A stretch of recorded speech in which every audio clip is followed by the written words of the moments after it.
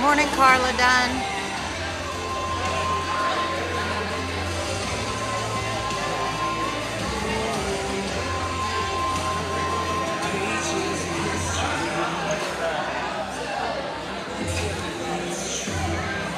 Good morning, Bob and Kim.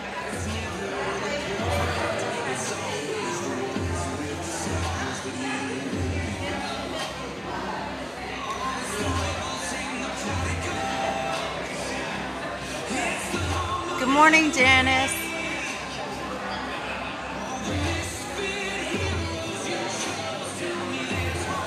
Good morning, David.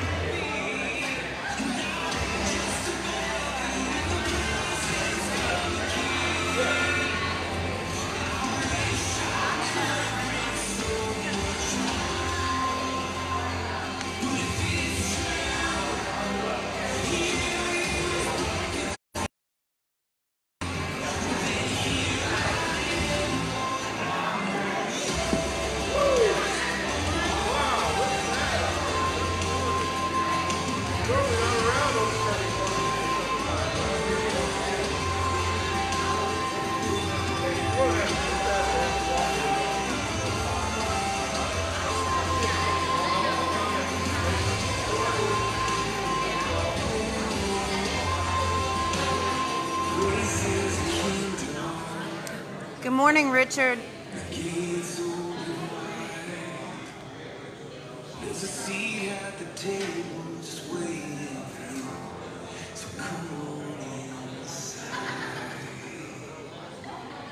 Good morning. Let's all stand together. It's so good to see all of you. And good morning to everyone that's watching on Facebook today. We're so glad you're tuned in as well. We're going to begin with a great opening song. Sing along with us, and let's make this a great day in the Lord.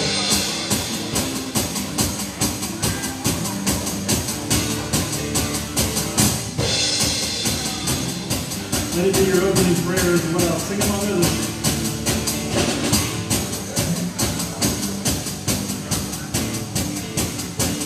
Let the heavens rejoice.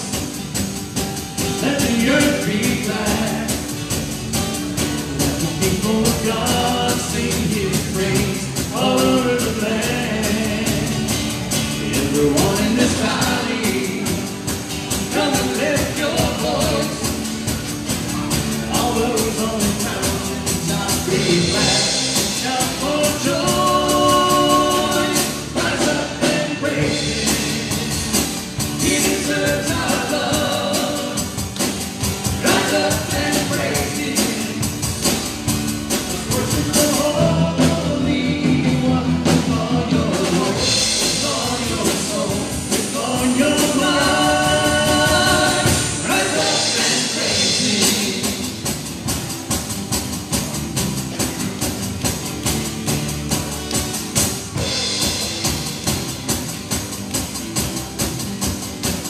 Let the heavens rejoice. Let the earth be glad. Let the people of God sing His praise all over the land. Everyone in this valley, come and lift your voice. All those on the mountains, be glad. Shout for joy. Rise up and praise Him. He deserves our love.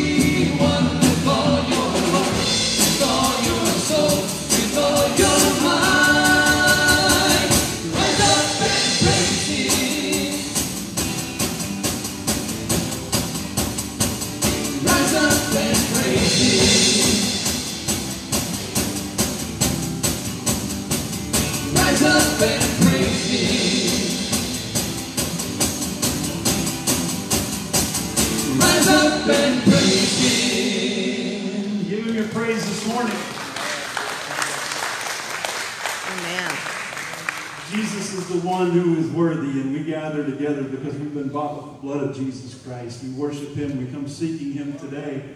Humbly, we ask that He might intervene in our lives this morning, that He might change us and fine-tune us. And we pray that we might be a blessing to Him when we offer Him our songs of praise, when we offer Him our hearts and surrender to His Word. Let it be a good day in the Lord. Lord, we pray that You would make it that way as well. Kevin Ball is going to lead us in a prayer about just that. And let's pray together that this might be a Sunday of change. A Sunday of change in our hearts. A Sunday of change in our lives. A Sunday of revival. Let it be so, Lord. Let's pray. Dear Father in heaven, we just thank You for yet another beautiful day. A great day to come and give You praise and worship You because You are worthy. Father, help us to remember our place. Help us to remember that we belong to You, that we're Your creation, that it's our job to show love. It's our job to be kind and patient and just to remember that we're here to demonstrate Christ's love. And I pray that You'll give us as many opportunities as we can to share the love of Jesus with as many people as we can. I pray that these songs will be pleasing to You, that our worship will be pleasing to You. And I just pray You'll just enter this place and fill us with Your presence, Father. It's in Your Son's name I pray. Amen. Let's continue to worship.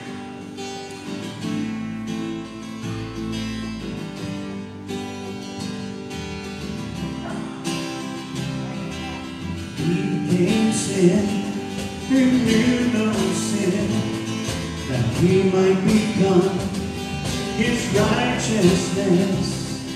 He humbled Himself, and He carried the cross. Love so amazing,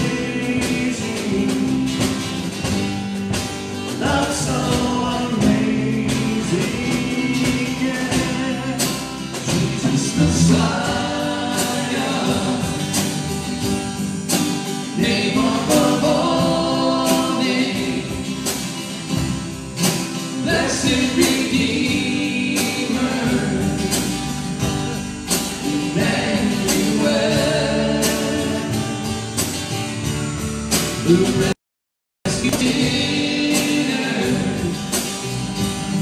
the ransom from heaven, Jesus Messiah, Lord of all. His body the bread, His blood the wine, broken and poured out, all for love. The whole earth trembled and the veil was torn. Love so amazing, His love so amazing, yeah. Jesus Messiah, name above all names, blessed Redeemer, Emmanuel, the rescue for sinners, the ransom from heaven, Jesus Messiah, Lord of all. All our hope is in You. All our hope is in You. All the glory to You, God,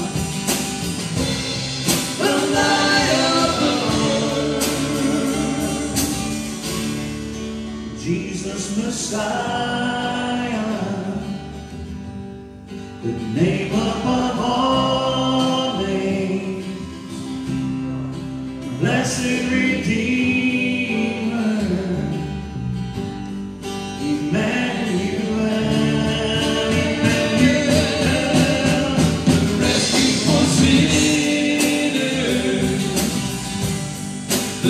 ransom from heaven, Jesus Messiah,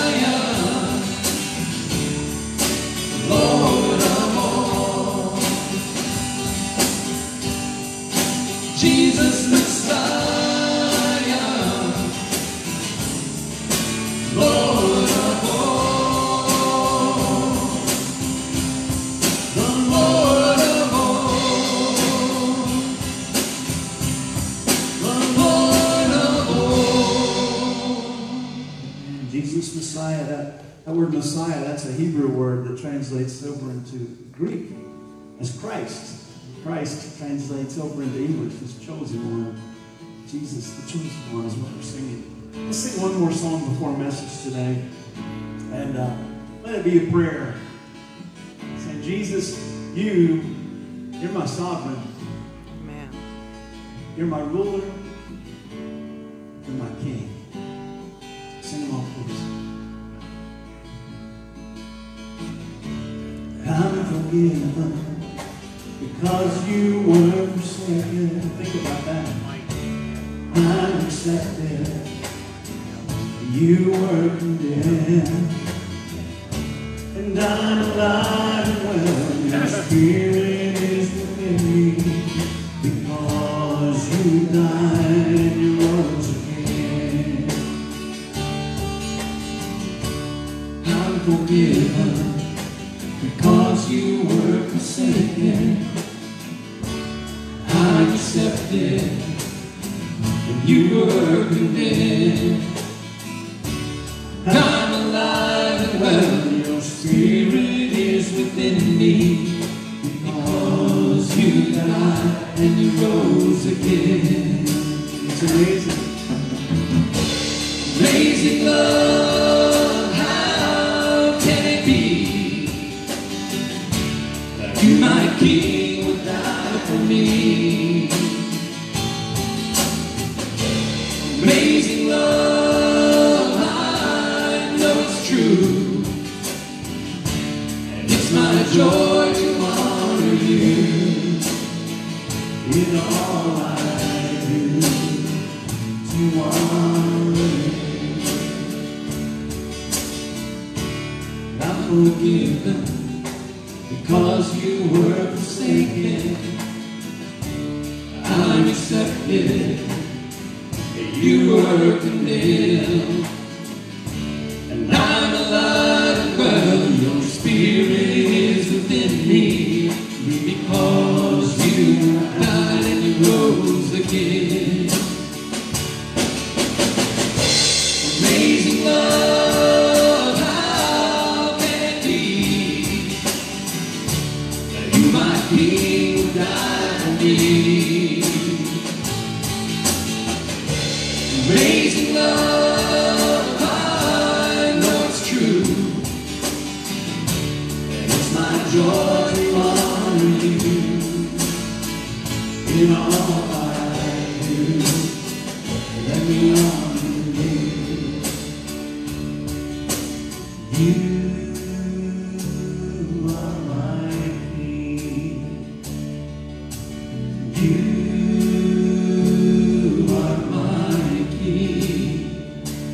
Jesus, you are my King. Jesus, you are my King. Amazing love, how can it be that you, my King, would die for me?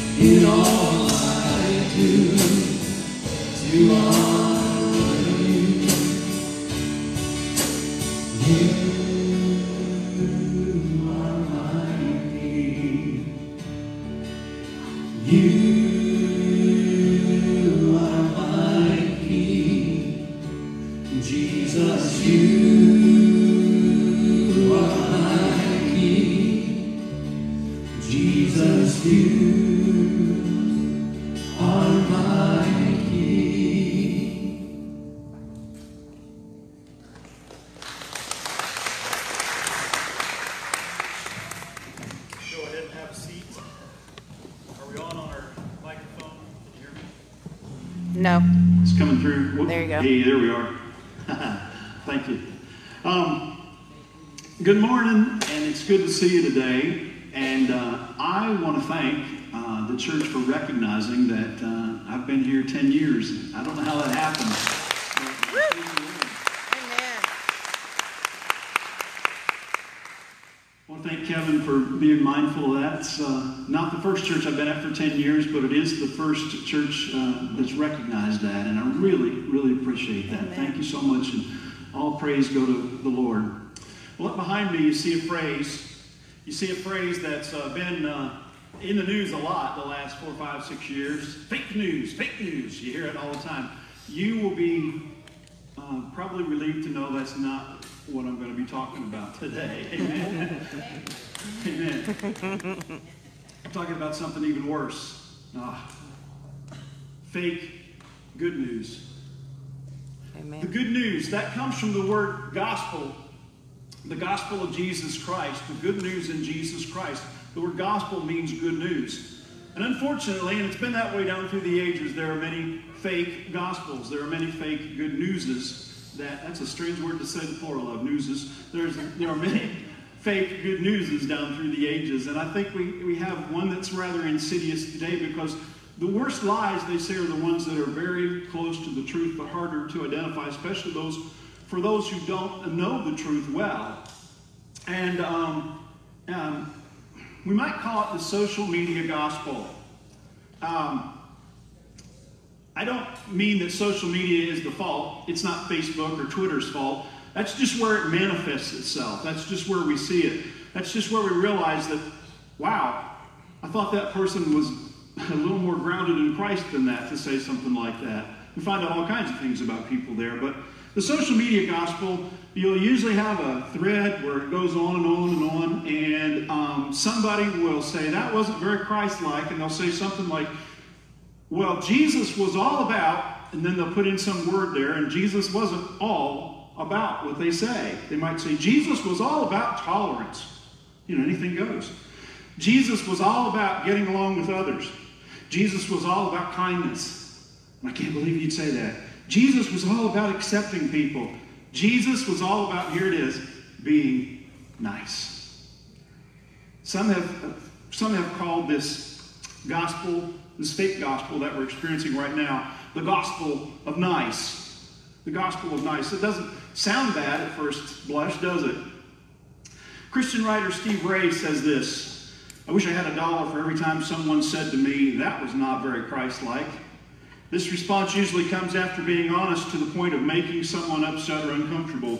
The implication is that Jesus was this cuddly little nice guy who was always smiling, always accepting with kind words. In short, that he's nice. Now think about the word nice. I remember back in high school, we had yearbooks, and especially our senior year. I guess they still do this today, probably not this year, but people would sign in something in your yearbook, you know, to remember them by. And you'd like to hear something like, you were such a good friend, or, you know, you always look good, every hair in place, or you're the most beautiful girl in our class, or something like that. And it seemed like the comment that you didn't like to get too much was, best wishes, you are nice. Yeah, you know what I mean? Now, it's better than saying you're a mean, low-life, dirty scoundrel, but it's just kind of flat, isn't it? You're so nice. Well, imagine Jesus hearing that about himself, and that's kind of it. He's nice. Nice guy. But let me ask you this. Does love equal nice? Not always. Of course, Jesus was loving, more loving than we can ever be. He is God, after all, and God is love, it tells us in 1 John. We know that love does not always equate to nice, however. God allowed Paul to have a thorn in his flesh to keep him humble. We read about that in 2 Corinthians. 3 times Paul prayed for that to be removed. And God said no. He certainly wasn't being very nice about it, was he? There's such a thing as tough love. It is the kind of love that cares enough to be honest, to confront, to discipline, to cause temporary pain to bring about eternal glory. On the surface, tough love does not always appear to be very nice, however. How often as a child were you sent to a corner or spanked back in the day? Remember a couple of those from Grandma with a switch off the cherry tree out back. How many times did that happen to you and you said to that parent or that grandparent, "You're not very nice"? Maybe your kids have said that to you. Maybe they even did earlier this morning. Love isn't always nice. Was Jesus nice? Well, C.S. Lewis in his great Chronicles of Narnia, those stories that are just wonderful if you haven't read those before, he metaphorically represents Christ as this great lion named Aslan. Great, powerful, scary-looking lion even.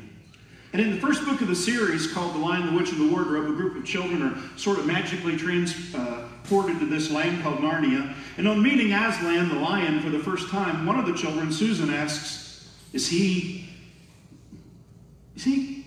quite safe? They're British, so pardon my attempt at it. But she says, "Is he quite safe?" And one of the creatures there in Narnia answers back, "Safe? Who said anything about safe? Of course he isn't safe, but he is good." I think we could say the same thing about nice. Just like Aslan in Narnia, Jesus is approachable and loving, but don't ever consider him to be tame or too cuddly. Jesus is God, and basic biblical theology teaches that God is a God of wrath and God is a God of grace at the same time. Imagine coming to the temple in Jerusalem to pray one day, and you hear this commotion, and you run over to see what's going on. There's this angry young man throwing over tables and grabbing money from the merchants and throwing it on the ground. And then you see him fashion a whip out of some cords, and he actually strikes people with it. Now I can just hear somebody on the Jerusalem Facebook group page say, "Well, that wasn't very Christian." He's the essence of what being a Christian is. Is Jesus nice?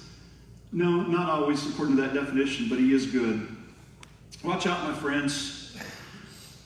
For the gospel of nice, it will sneak up on you. Tony Agnesi writes, "Quietly, a new religion has established itself in America, and most are unaware of what is happening right under their noses. It's called moralistic therapeutic deism. It's a hodgepodge of banal, self-serving, feel-good beliefs. It is not the gospel of Jesus Christ. It is the gospel of nice. It is characterized by personal happiness, interpersonal pleasantries. It says God wants people to be good, nice, fair, tolerant of others. All those things sound good, but that's pretty much all it says. It says the central goal of life is to find your own personal happiness and to learn to feel good about yourself. The central goal in life. God is not involved unless you have a problem. And good people go to heaven when they die. Honestly, it seems more like a cult than the true gospel. C.S. Lewis, catch this C.S. Lewis comment here. I think do we have that? Yeah. C.S. Lewis wrote, and let this sink in. I had to read it kind of 2 times myself to get the full grasp of it. He said, "A world of nice people, content in their own niceness, looking no further and turned away from God, would be just as desperately in need of salvation as a miserable world, and might even be more difficult to save."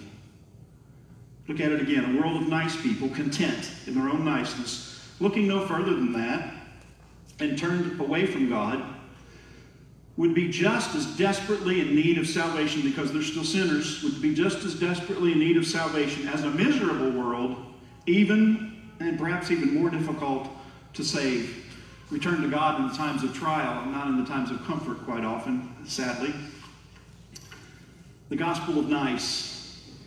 Well, I found this on I think it was right there, I found this on a friend's Facebook page. It was this list of 10 things. Don't worry if you can't read it just yet. I'm going to go through each one of them, and we're going to do it rather quickly with most all of them. And it was called 10 Marks of the New Age Jesus. I think you could also call it 10 Marks, perhaps, except for the first one. You'll see them in a minute. 10 Marks of the social media Jesus, different than the real, true, historical Jesus of the Bible. Let's just dive right into these. Number one, Jesus was conceived during the celebration of the fertility goddess Ishtar and born on Baal's birthday.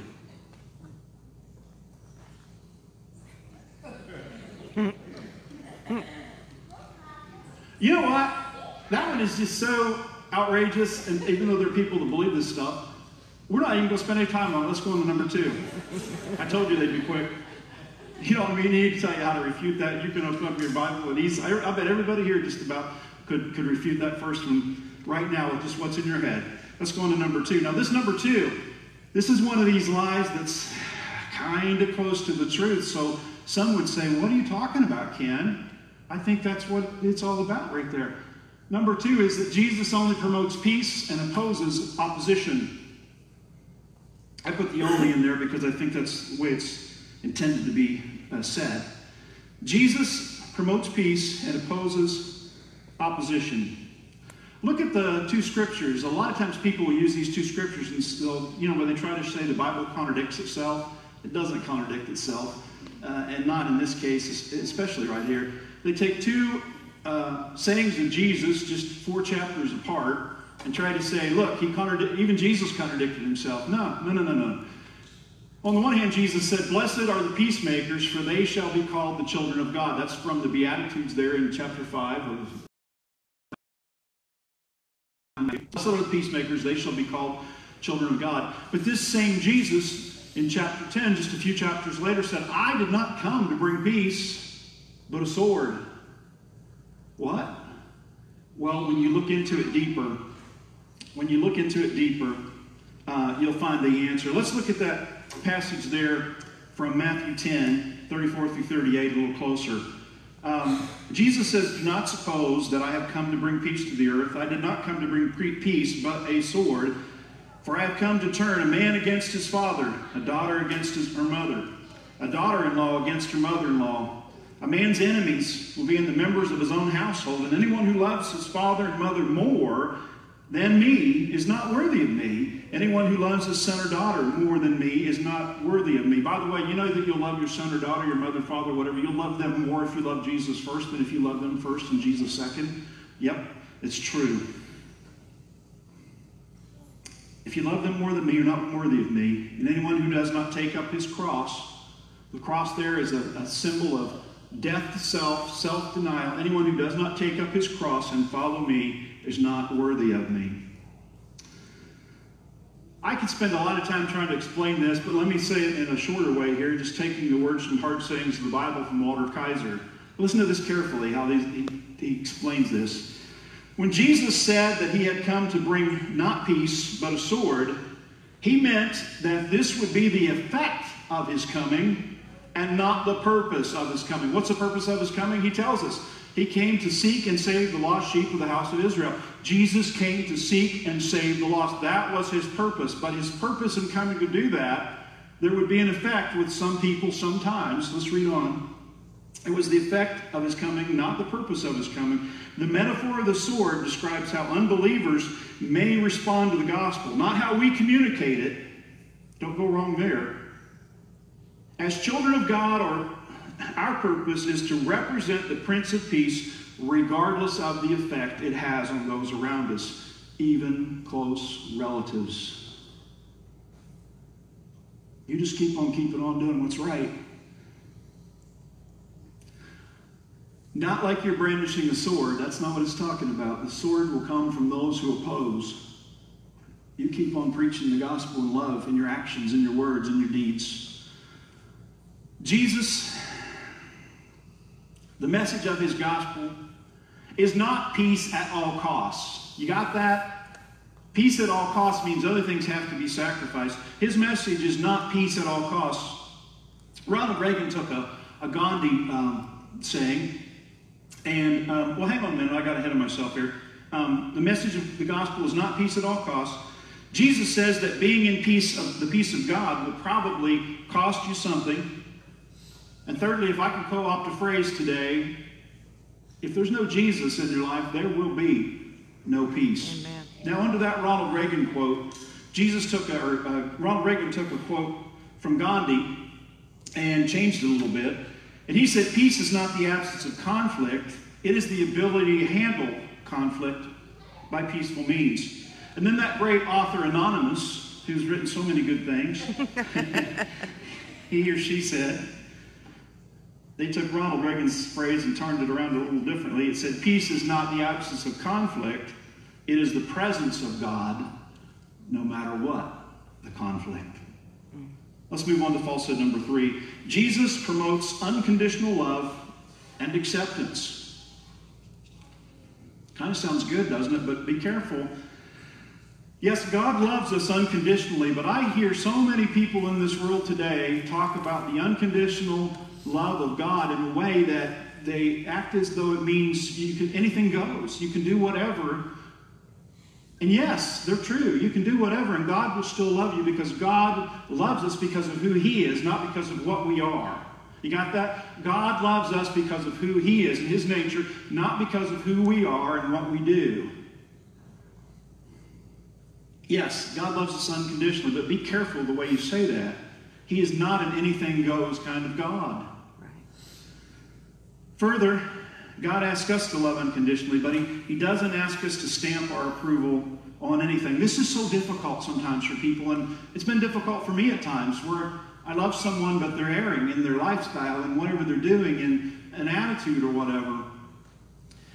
And some people have to just draw a line. It's like they have to be just like me or I toss them away. That's not what we're called to do. But we're not called to say, you know, everything you do, I approve of it. They may demand that from you, but that's them drawing a line in the sand and not you. You be loving.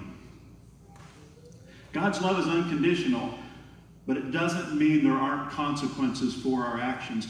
No one will be condemned without God loving them, even as He condemns them. Have you ever thought of that? They're not condemned because God doesn't love them. They're condemned because they have chosen to not accept the love of God in Jesus Christ.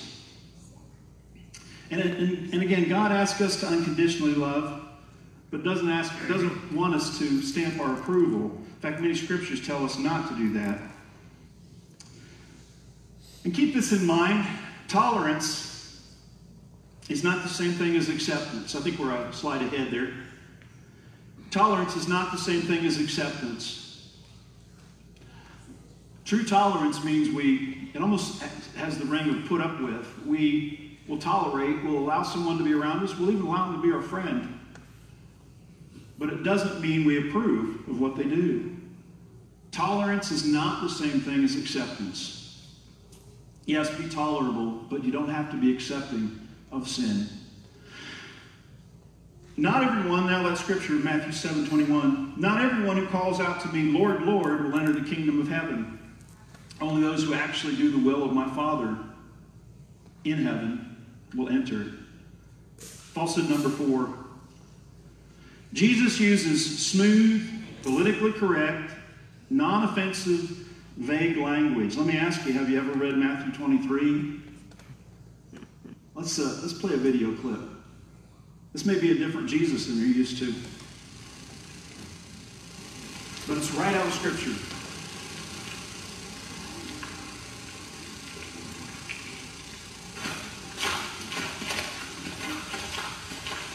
Woe to you, teachers of the law and Pharisees, you hypocrites! You shut the kingdom of heaven in men's faces. You yourselves do not enter, nor will you let those enter who are trying to. Woe to you, teachers of the law and Pharisees, you hypocrites! You travel over land and sea to win a single convert. And when he becomes one, you make him twice as much a son of hell as you are. Woe to you, blind guides! You say if anyone swears by the temple, it means nothing. But if anyone swears by the gold of the temple, he is bound by his oath. You blind fools!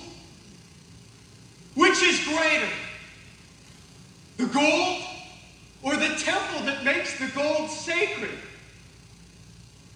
You also say, if anyone swears by the altar, it means nothing. But if anyone swears by the gift on it, he is bound by his oath. You blind men, which is greater? The gift or the altar that makes the gift sacred? Therefore, he who swears by the altar swears by it and by everything on it. And he who swears by the temple swears by it and by the one who dwells in it.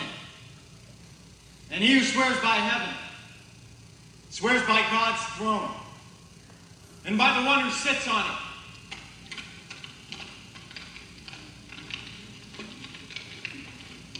Woe to you, teachers of the law and Pharisees, you hypocrites! You give a tenth of your spices, mint, dill, and cumin, but you have neglected the more important matters of the law: justice, mercy, and faithfulness. You should have practiced the latter without neglecting the former. You blind guides! You strain out a gnat, but swallow a camel.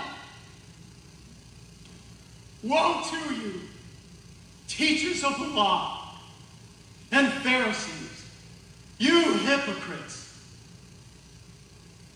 You clean the outside of the cup and dish, but inside they are full of greed and self-indulgence.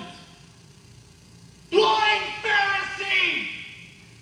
First clean the inside of the cup and dish, and then the outside also will be clean.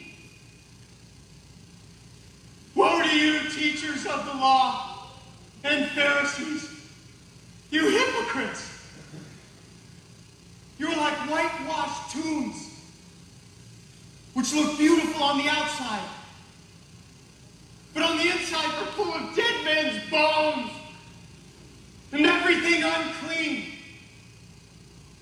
In the same way, on the outside, you appear to people as righteous, but on the inside, you are full of hypocrisy and wickedness.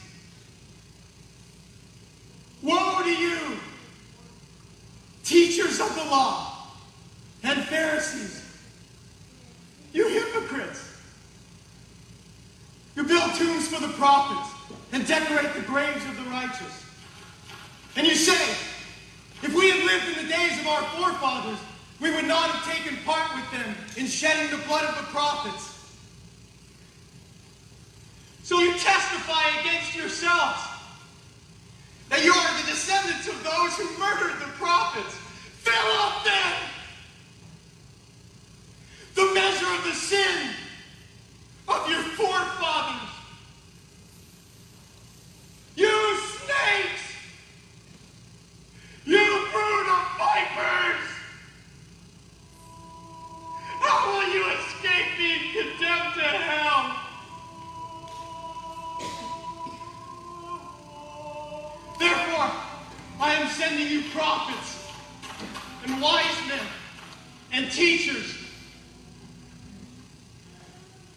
Some of them you will kill and crucify.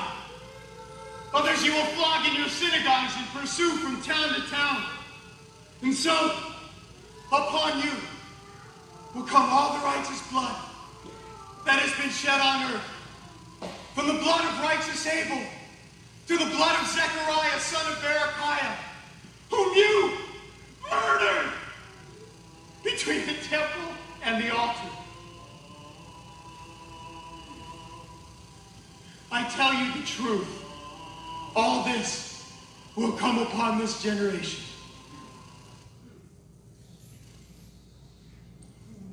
Wow. Politically correct. Now I want to speak to the more zealous among us here today. Do not go to Walmart later today, get my mind somebody and say, you hypocrite! Do not go to McDonald's later today, come up to a table of people and say, "You snakes! You brood of vipers!"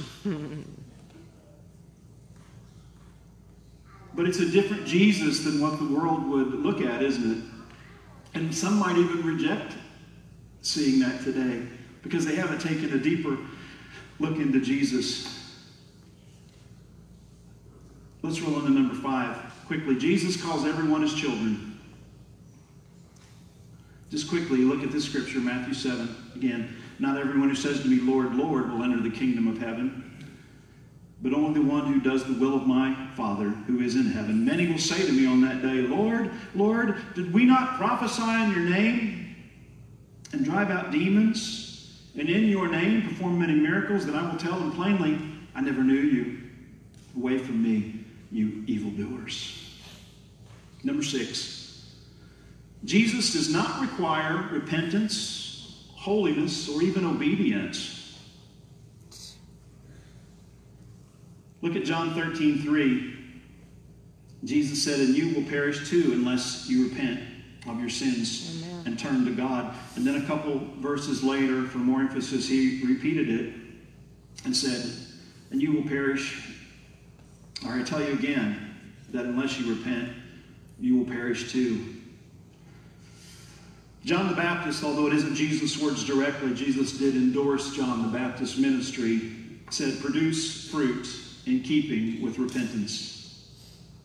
In Matthew 28:18-20, Jesus came and told his disciples, "I have been given all authority in heaven and on earth. Therefore, go and make disciples of all nations, baptizing in the name of the Father and the Son and the Holy Spirit, and teaching these new disciples to obey all the commands I have given you." Number 7. Jesus judges no one. I've heard people say this so many times and seen it written in social media. Jesus doesn't judge anybody. It's just not true. Look at this from John chapter 5, first verse 22. "Moreover, the Father judges no one." Why? Because he has entrusted all judgment on the Son, Jesus. I'm not sure, but I think that has something to do with the Father saying the Son has been like one of them. The Son took on human form. The Son knows what it's like to be tempted. Therefore, I'm going to allow the Son to be the judge. For as the Father has life in himself, so he has gifted the Son also to have life in himself. And he has given him authority to judge because he is the Son of Man. Jesus judges no one. Have you read the book of Revelation?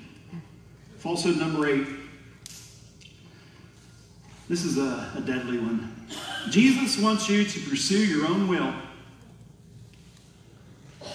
The world says, find yourself. You be you. Discover the real you and be happy.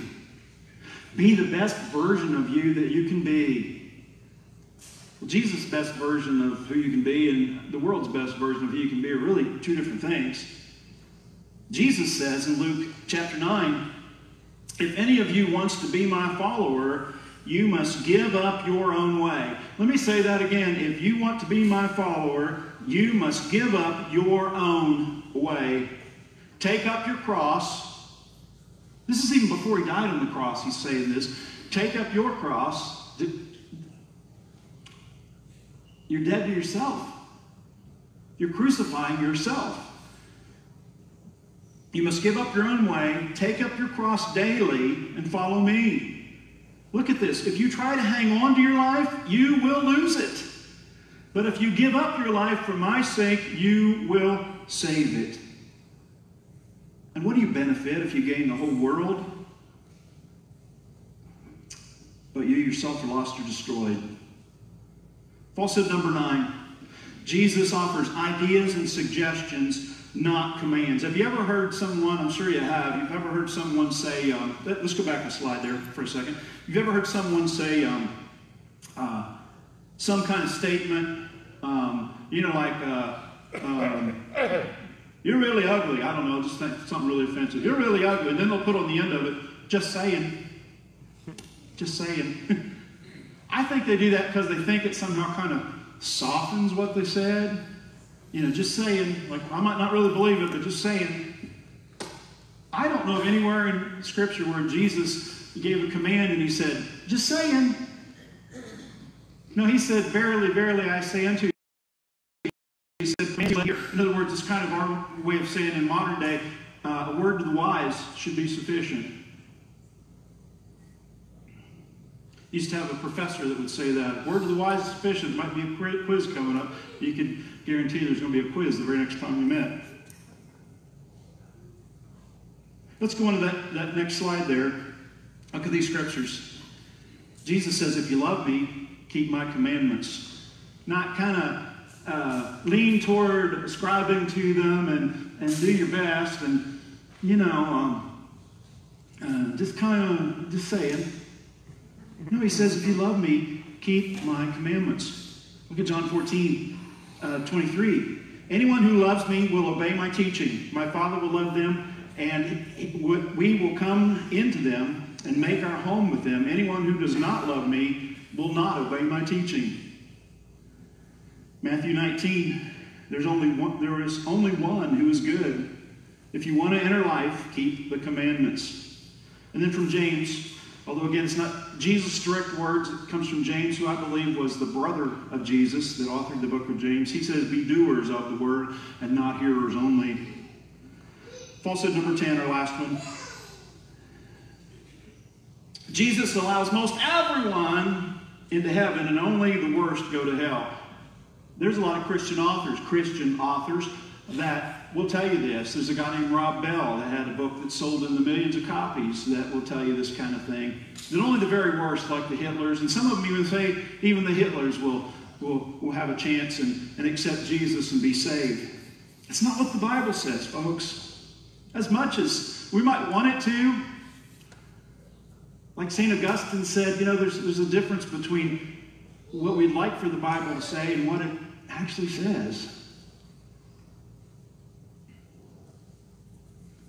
Do most people go to heaven? Let's look at Jesus' words again from the Sermon on the Mount, chapter 7 of Matthew. Enter through the narrow gate, for wide is the gate, and broad is the road that leads to destruction, and many enter through it. But small is the gate, and narrow the road that leads to life, and only a few find it. Again, that scripture from Matthew 7:21. Not everyone who says to me, Lord, Lord, is going to enter the kingdom of heaven. And they'll say, did we not prophesy in your name? Did we not drive out demons in your name? He'll tell them, I never knew you. Away from me, you evildoers. Let's look at some suggestions on this 10. Just quickly, go right through them here. First of all, get into the Word. Get into God's Word daily. The only way that you will sniff out some of these lies that are very close to the truth is to get into the real truth, the objective truth, the truth that doesn't change, the truth that is absolute, the Word of God. Get into the Word. Number 2, Jesus was full of grace and truth, it tells us in John chapter 1. Let's try to be people who are full of both in equal Holy Spirit-inspired measure. You can have a Christian who is full of truth. They know the Bible backwards, forwards, inside out, but they don't tend to have much or any grace. And it's a sad thing. It's a very sad thing. They're like the Pharisees that were presented earlier. Make it hard for people to get into the kingdom of heaven. Always pointing out others' faults and not looking at their own. Worried about that splinter in someone else's eye when they've got a big log sticking out of theirs. We need to be people of the truth, but it needs to be tempered with grace. And then there are other Christians who are full of grace, but they're really not so full of the truth. Hence the gospel of nice. Anything goes. Anything's okay. Let's be people of both grace and truth, even as we try to be like Jesus. Number 3, remember that your cheering section is in heaven. How encouraging is that? Look at Hebrews 12:1. Therefore, since we are surrounded by such a great crowd of witnesses, let us throw off everything that hinders and the sin that so easily entangles, and let us run with perseverance the race marked out for us. Number 4, never give up. Paul tells us in 1 Corinthians that our labor in the Lord is not in vain. Number 5, be of good cheer. You remember the old song that says, join heirs with Jesus as we travel this sod, for I'm part of the family of God. Think about that. That's right out of Scripture from Romans 8. Joint heirs, co-heirs with Jesus. Folks, that is amazing. When we accept Christ, we are grafted into the family of God. We become children of God. And the Scripture tells us if we are children, then we also will be joint heirs with Jesus Christ. Wow! I don't deserve it, but wow! A co-heir with Jesus in the family of God. Folks, there are many, many passages you can read. Be of good cheer. Jesus has overcome, and when you're in Jesus, you too are an overcomer. Ain't no coronavirus going to stop him. Amen. Be of good cheer. 6, speak the truth in love. Kind of mentioned it a little bit earlier, but speak the truth in love. Love, love, love. The gospel in a word is love, the old song said. People won't care how much you know until they know how much you care. Don't wear the truth on your sleeve like the Pharisees wore those little boxes with Scripture tied to their head and tied to their arms, and they make them real big. And look at me, I carry the Word of God on my head. Don't wear it on your sleeve, as we would say today. If you have a friend that asks you, hey, I know you're a Christian, I know my lifestyle doesn't mesh with what you believe, can we talk about that? You might ask them, why do you want to talk about it first? Maybe they're just trying to pin you down or find a reason to dislike you. You know, Jesus said, don't cast your pearls before swine for some reason. But if it's because they say, because I'm scared, because I feel like I might be doing wrong, pursuing the best version of myself that I can, then you sit down with them and you talk with them and you tell them your story. You can do it. You can do it, Christian. If you love them, you can do it, because loving them and say, it's all right, whatever you are, that's okay, I accept you. Yeah, we accept them, but we don't have to approve.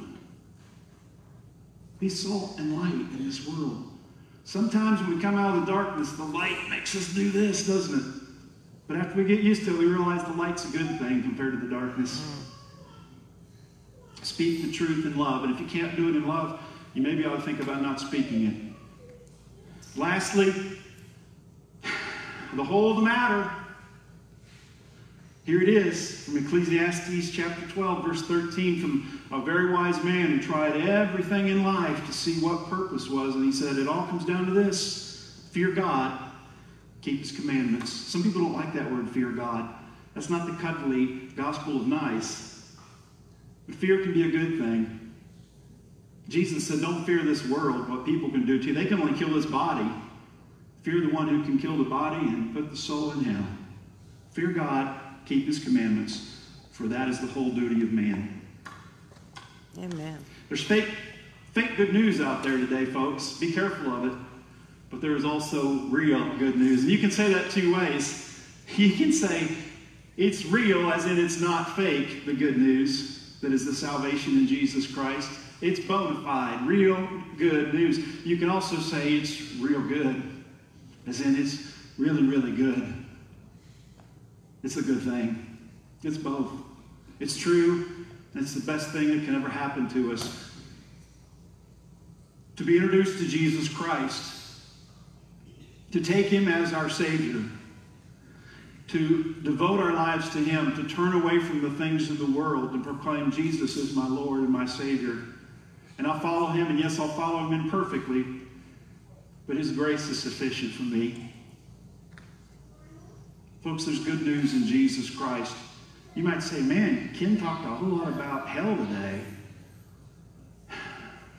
It's not pleasant, but I don't want to apologize for it, because the one I hopefully stand here and represent today, he talked a lot about it too. Why? Because he loves you, because I love you. And beloved, I don't want to see you go there. I want to see you for eternity in heaven. I don't want to see you destroyed. I want to see you live forever. There is salvation in Jesus Christ. Amen? Amen. It's the best news ever. It's not called the good news without a reason. Hallelujah. There's good news in Jesus Christ. We're going to sing a song of invitation. I have my friends come back up here.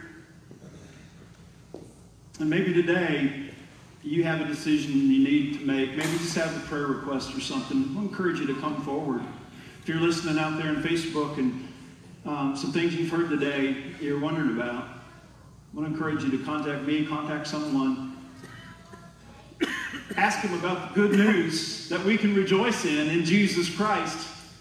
It is wonderful news. You can have your sins forgiven. You can be washed clean. Stand before God. Justified. That word says justified. Some people have defined it just as if I'd never sinned.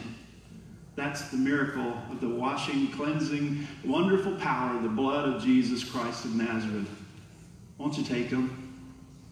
Won't you accept them as yours today?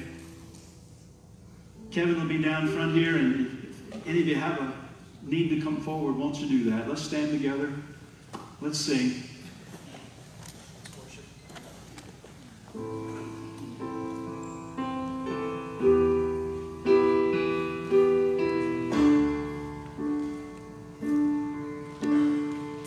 In Christ alone, my hope is found. He is my life, my strength, my song. His cornerstone is solid ground, firm through the fiercest drought and storm. What heights of love, what depths of peace, when peace, my comforter, my all in all. Here in the love of Christ I stand.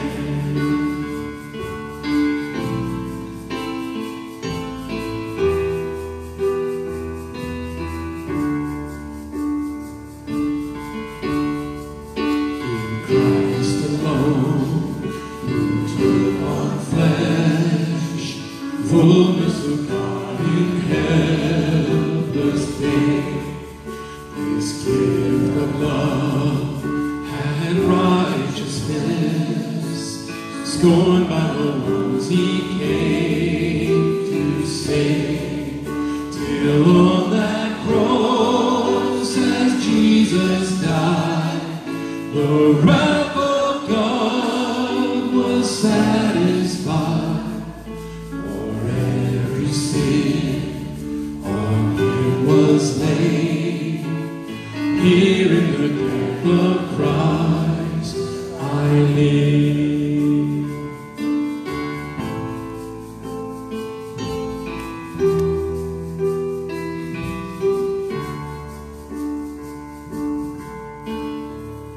In the ground his body lay, light of the world by darkness slain, then bursting forth in glorious day, up from the grave he rose again, and as he stands in victory, sin's curse has lost its grip on me, for I am his, and he is mine, bought with the precious blood of Christ. No guilt in life, no fear in death. This is the power of Christ in me, from life's first cry to final breath. Jesus commands my destiny. No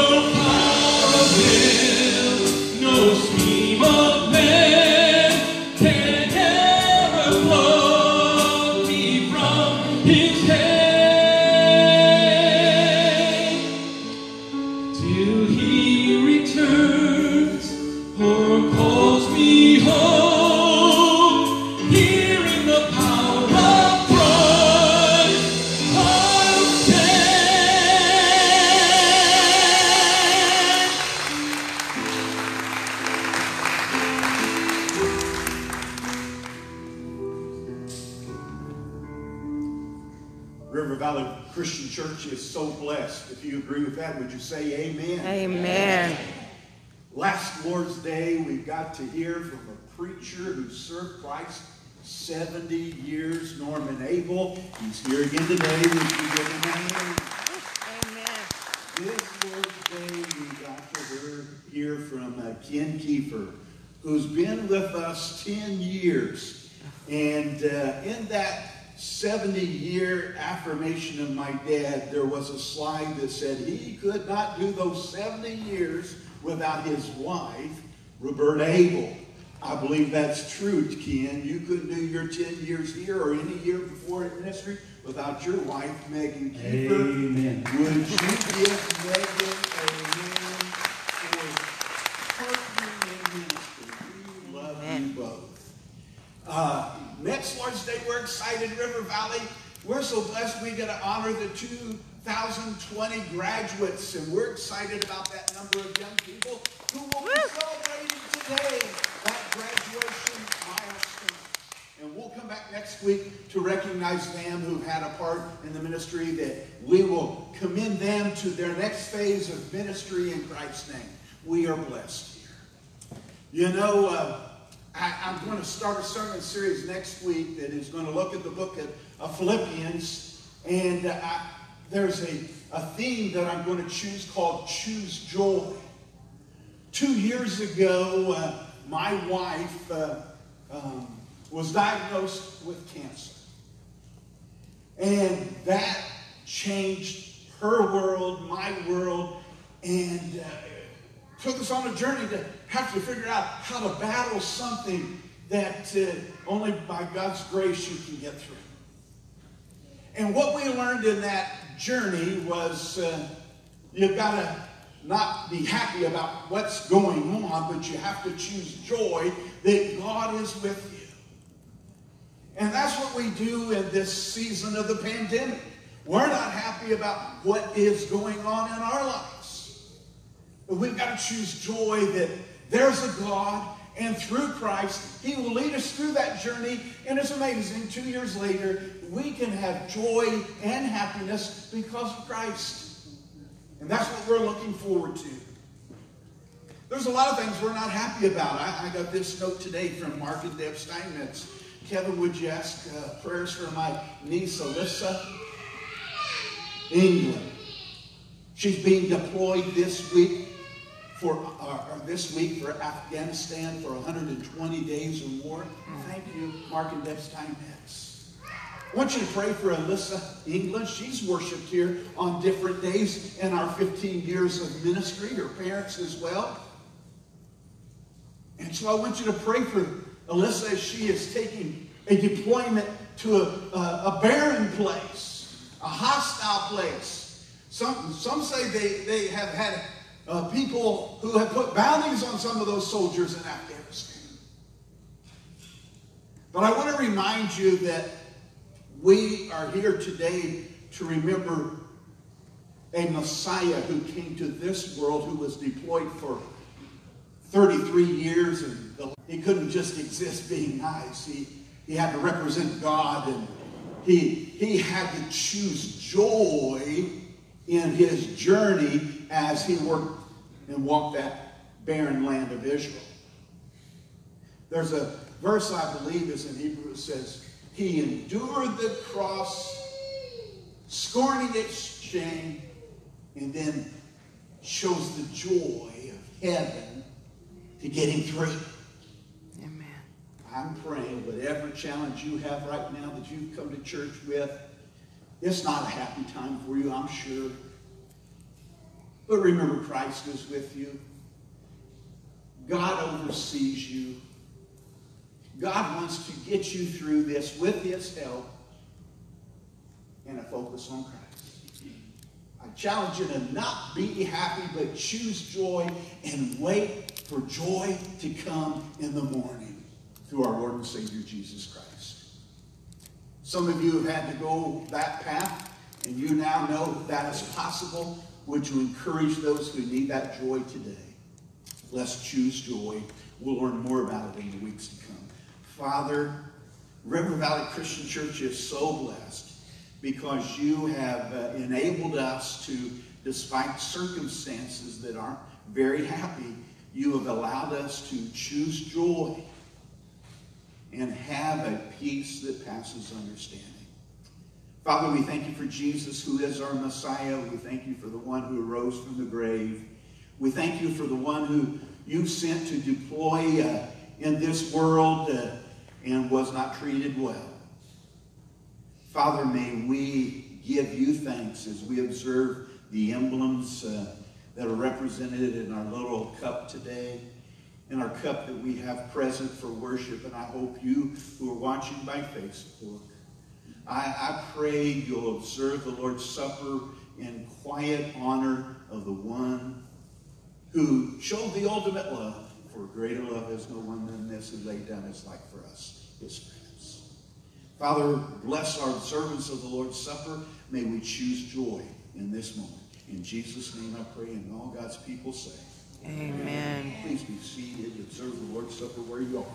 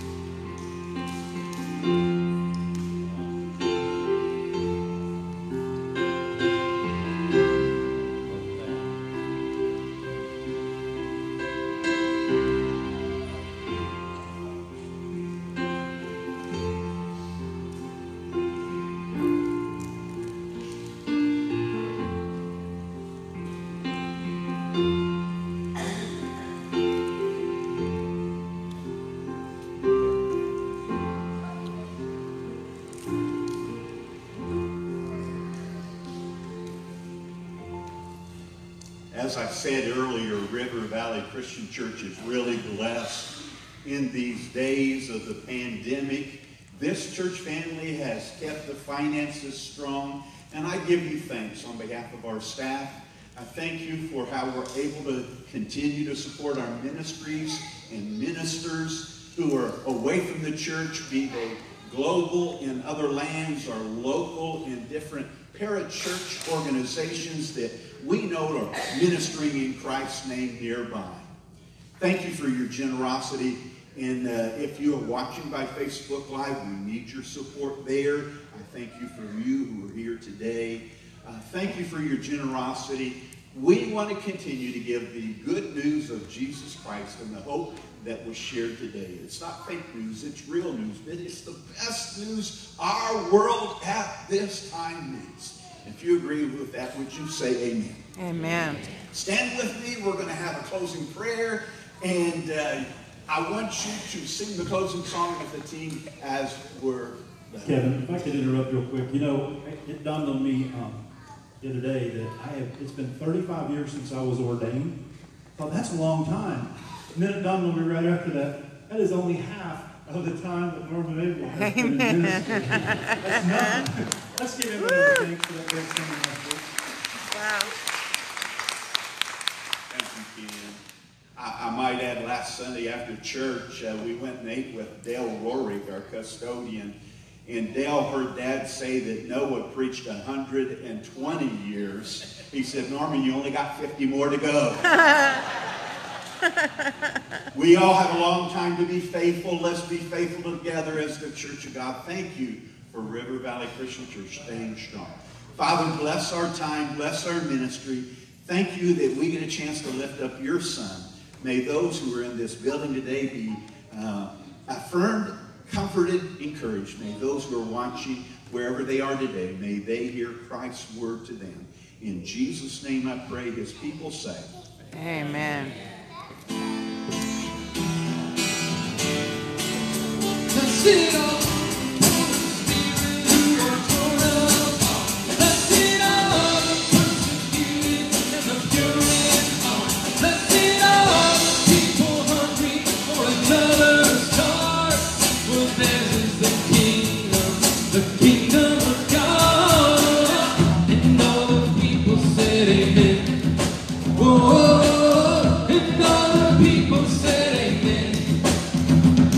Give thanks to the Lord, for his love never ends. And all the people said amen. Oh, and all the people said amen. Oh, oh, and all the people said amen. Give thanks to the Lord, for his love never ends. And all the people said amen. And all the people said amen. Amen.